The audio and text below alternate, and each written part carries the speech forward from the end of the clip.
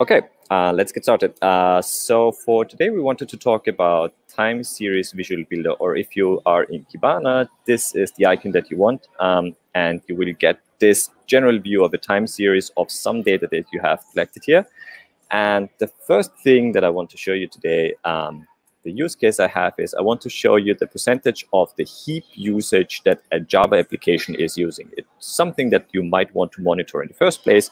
And I wanted to show you how you can do that in TSVB because it's one of the nicer ways to do that.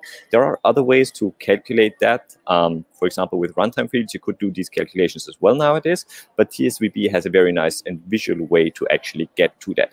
So I am collecting some metrics. And the first thing we will need to do is we will need to switch to the metric beat data. So I have collected the metrics here. And the first thing that you are seeing is the number of documents we are collecting every 10 seconds. But we're not interested in the number of documents, but we want to see the heap. So I will call this visualization here that I'm showing you, let's call it heap. And I don't want to have the count of the documents, but instead I want to show, for example, the average of the heap that we have collected. And I'm using metric beat with Jolokia. So this is the data that I'm collecting here. So we have heap usage used. That sounds reasonable. You can see we have the regular JVM pattern here for, like, you have garbage that is being collected or being accumulating. You have garbage collection, and then you have more garbage that is going up. Now, we could say this is actually not a number, but this is bytes. I switched this to bytes. So you can see this is my current heap usage. But we said we wanted to see the percentage that we have in heap usage. So for that, we will need another step, which is a calculation. So one of the nice things in the UI here is that you can just click it together and add more pieces. So what I want to do next is I need a maximum aggregation on another Jolokia field. So I want to, Jolokia, heap usage max. Then you just see a flat line, like this is the amount of heap that we're collecting here, or that we have allocated here. And now the final step in this pipeline aggregation is that I want to have a calculation. So that step is called math. And in math, I can actually do that calculation. So I will pick the average, and for short, I will just call it AVG. And then I have the maximum aggregation. Those are the two ones that I have defined up here. And I just give them a variable name, basically. So I call that one max. And then I can type in a calculation here, and I'm using params.average divided by params.max, which should be the percentage. Now my calculation changes. You can see this is what we have running here. But this is not bytes now. Instead, this one here, we need to switch over to percentage. So I switch it over to percent. And you can see this is the number of percentage of the heap that we're using here. Now, maybe we don't need 3 digits after the comma because that's just an overkill here. So what we could do is we could also switch this one to custom and then have numeral.js format that you can use to actually format that. But I'll just use 0 point for one position after the dot and then percentage.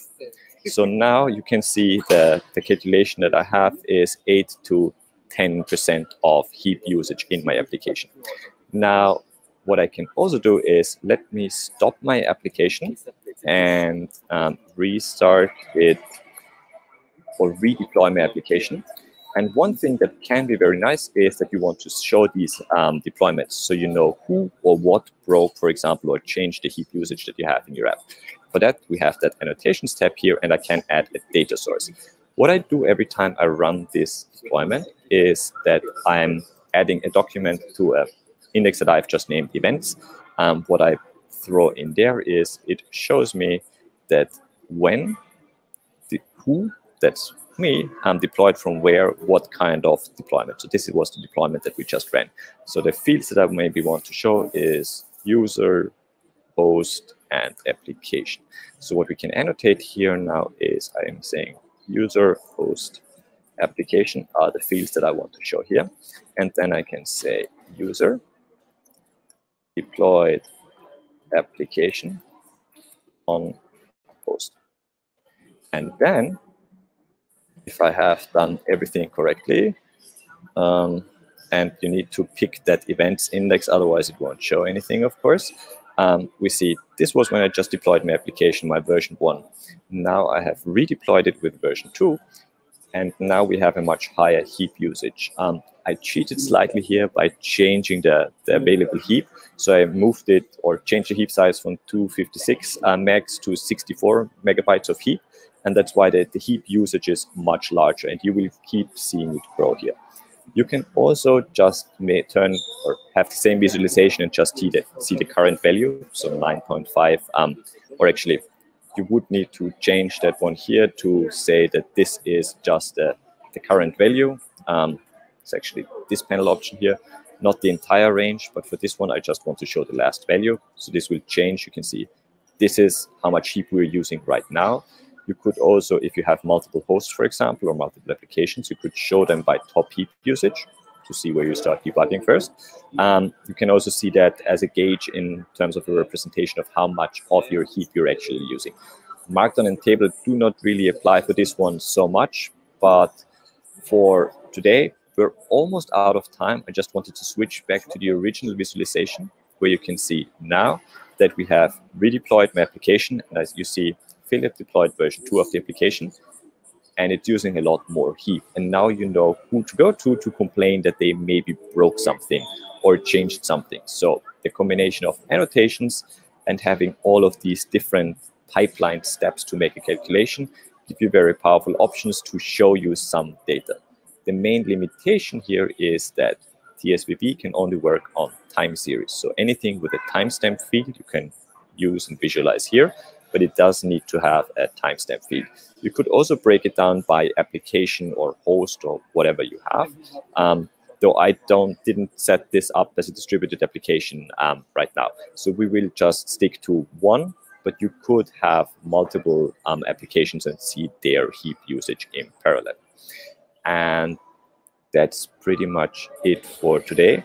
Thanks for joining. See you tomorrow at the same time with another interesting Kibana topic. Bye.